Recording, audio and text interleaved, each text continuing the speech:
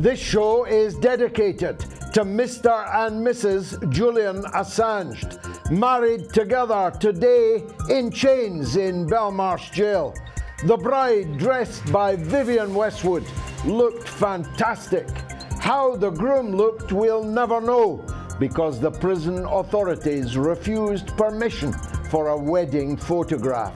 As Craig Murray put it, it's cruel, but it's also very pathetic. And though my religion precludes my speaking ill of the recently dead, I have to make exception for Madeleine Albright, who just passed away and is hopefully her way to the seventh circle in hell.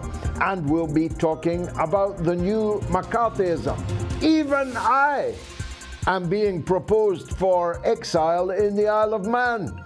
Little do they know, I've got friends in the Isle of Man. Had a wonderful holiday there as a teenager. And they've got the internet in the Isle of Man. But we'll be talking mainly about the war.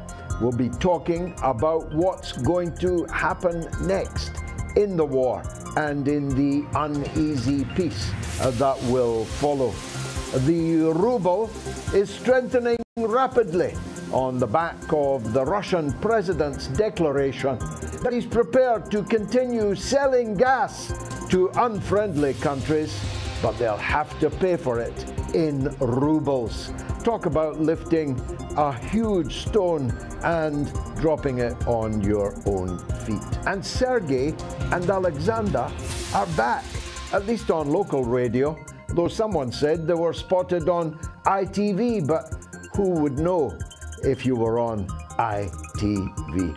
So, I'm George Galloway. You are a million-strong audience. If the last 4 consecutive shows are anything to go by, and this is the mother of old talk shows, the Open University of the airwaves. Fasten your seatbelts. It's going to be a bumpy ride.